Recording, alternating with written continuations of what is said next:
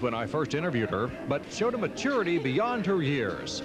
What most impressed me was her sincerity and her glowing smile. How's it feel to be back here in Corpus? Feels good. It's good to be back here and have our family and friends supporting us here in our hometown. Well, it seems like everything you touch seems to turn to gold. All your records are so hot, they keep going up. I think that's a part of the up to the fans. You know, we just dish out the music and they're the ones who buy it. So how'd you get started on this? Who were some of your influences when you were growing up? My influences, well, I would say my father. My father used to have a band way back when, and I guess it's where we got the musical talent from. And as far as other groups, I used to listen to Taste of Honey, a little bit of rock, AC/DC, just different music. I listen to everything.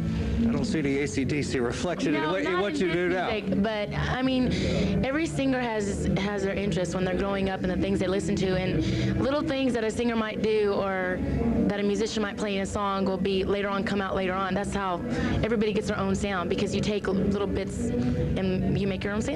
Did you ever think a couple of years ago you'd be in this situation? No, never. What's it like? What's it like? Well, it's like a dream come true. I mean, there's been a lot of hard work that we put into it, but you know what? When you get hard work, you get success, and we've put a lot of years into it, 12 years now, and we're really happy. Never thought we'd get this far, but we're here, so. You're probably one of the biggest names to come out of here since, I guess, Freddie Fender. Farrah Fawcett. You're in some pretty slick up. Well, I'm very honored, flattered too. Thank you. Why did you pick the Coliseum? I guess for obvious reasons.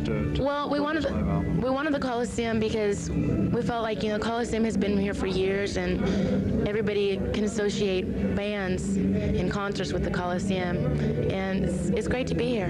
What would you want to tell the people of Corpus?